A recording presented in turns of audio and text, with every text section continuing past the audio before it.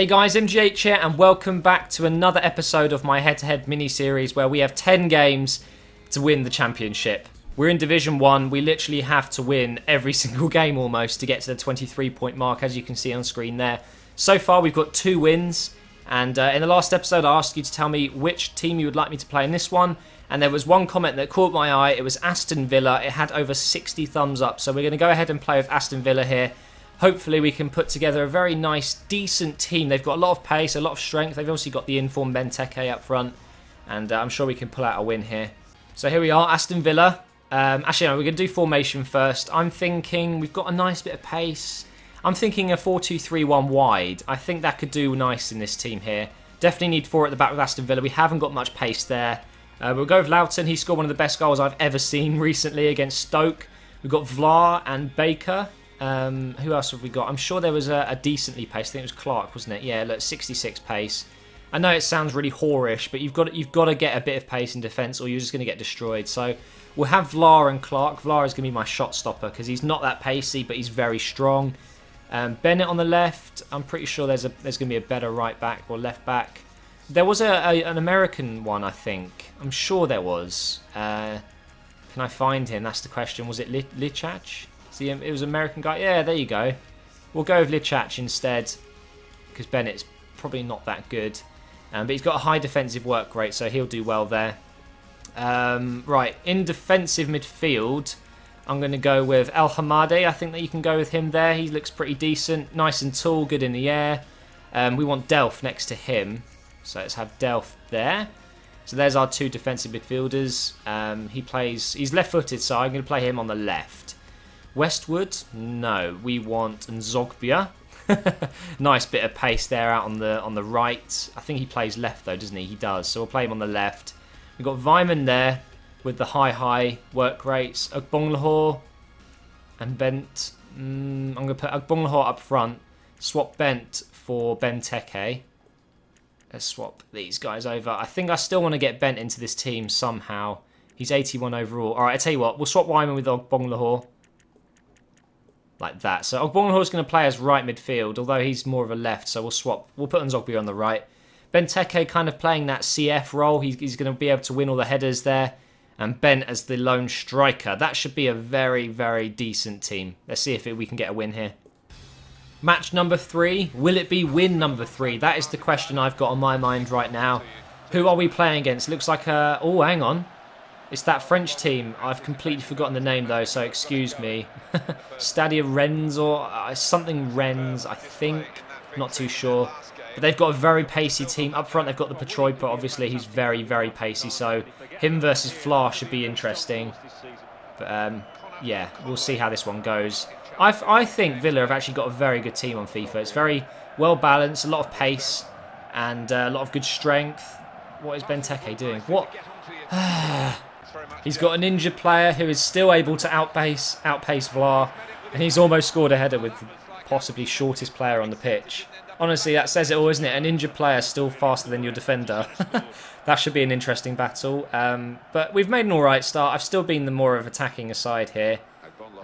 Keeping this passing fluid to Benteke again. Oh, it's a nasty pass, that one. That was not good. It was way too short. He's going to be on the attack again here. Oh, shit. Bring the keeper out. Fool him. Let him go back. And it kind of worked. Oh, my God. Oh, no. I was about to have a heart attack there. Good passing. Back inside again. Over the top. Head it on. Oh, my God. That over-the-top pass was not accurate enough. But Clark has made a good interception. Keep it in. There we go. I don't know why you've hit it up like that, but it's worked. Here we go. Oh, poor touch. Want it back again? We have. Ben, what are you going to do with it? Out to Benteke. Cut back here. Look how strong he is. He's getting out-muscled by a defender, though. All right, here we go. We've got a throw, guys. We can get something going from here, I'm sure. Give that back to Loughton. Inside to Benteke. Back again.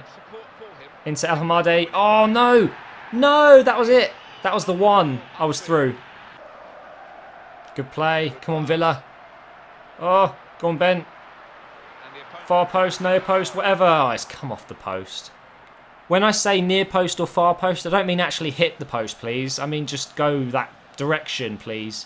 That was very close. Almost making it 1-0. Oh, he's paused it. Is he mad? And I was right. It's Stade Rennais. Stade Rennais. I don't know how you say that. I'm not French. Go, Ogbonlahor. Go. Go. Oh, it was the wrong person he passed to. No. Ogbonlahor was making some great run there. Making a great run, not some. And now he's on the attack. And he's had the shot. Oh, it's come off 2 players there. We're not even going to get a yellow. Thank God for that. But we have got a corner to defend. Get it out. Get it out. Oh, thank God for Guzan. Great keeper, by the way. He's done so well this year. Let's get it out to Ogbonlahor here. Can you keep that in? No. God damn it. Surely, this time, we'll get something going. Go on, Benteke. Whoa. Out on Zogbia. 4-star Skiller. Let's get a cross in here. That's a good cross. Oh, for flip's sake. Yeah, flip. I said flip instead of saying fuck. Post again. It's going to be one of these games again, isn't it? Good play. Good play. Come on. I can't hit the post again, surely. Cut back. Oh, Jesus Christ. I had no option but to pass that one. A cross wouldn't have worked. Cross this one in. Come on. Oh, come off it, you stupid game. Right, it's half time, guys. I'm getting some seriously bad luck again here. The last game with Brazil, you know, I had 14 shots in that game, 10 on target and only 1 goal. Seems like I'm going to be having a repeat of that. I mean, I've hit the post twice, I've hit the bar once. Some great saves from the keeper. It only looks like I've only had 2 shots on target, which is obviously not true. When you hit the post, it doesn't count. I've actually got 100% shot accuracy in this game so far, and I haven't scored. His shots have all been from range. They've all been crap. They've all gone wide, all of that shit. He's just getting a very, very, very, very, very lucky game here. Not conceding. I just don't understand how none of those shots have gone in. He'll probably score the most outrageous goal in the 90th minute and win this. But it's all right. We're going to win this. Stay positive, Matt. That's how you do this. Let's give that to Bent. Over the top for Ogbonlahor. Oh, we're through. Finesse shot. Please, yes. There we go. We get the goal. Ogbonlahor scores it. Has to be the Robbie Keane celebration. That was a great goal. Lovely bit of movement from the midfield there. And the run he made was absolutely perfect. Look at that. Defender stepped up. Very poor defending. And a lovely, delightful finesse shot to finish the move off. 1-0. Bent's through again. Look, he stepped up. Again. Surely. Oh, yes, Bent. That's how you do it. Hulk needs to watch you. Oh, I didn't mean to do that celebration. I do that way too much. But there we go, guys. I think that could be it.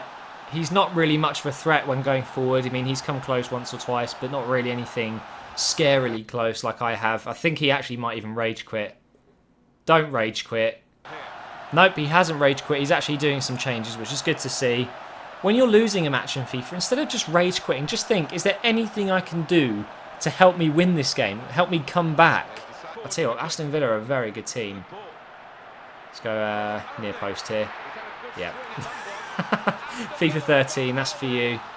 And another Robbie Keane celebration, which I've got to stop doing. But yeah, if he's in this like kind of situation again, I'm sure he might rage quit. But he seems to have changed formation, and maybe it's going to help him. Probably not, because look, and he's just giving it away straight to me again. Nice.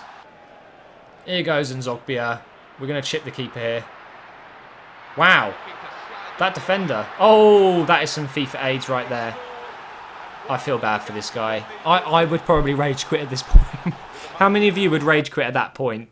I think I would just be... That would be a console turning off thing. Yeah, he's leaving, I'm pretty sure. Or is he? Yeah, I think that's it. Well, it seems to have frozen a little bit. I don't have any menu. Does that mean I get a loss? If I get a loss from that, that's unfair. Oh, no. Oh. What's going on? This is ridiculous. It's been like this for a minute now. Connection has been lost with your opponent, and then the match report will be reviewed. But I can't quit. Look. It's completely stuck. So it looks as if I'm going to get a loss for this. Well, what I'll do, guys, is just say thank you for watching. If you have enjoyed it, please do leave a like and a comment telling me which team you'd like me to use in episode 4. But yeah, it's another win here. I think I might still get the win because the game disconnected first before I got stuck. We'll soon find out in the next episode whether I got a loss or not. But thanks for watching, and I'll see you next time.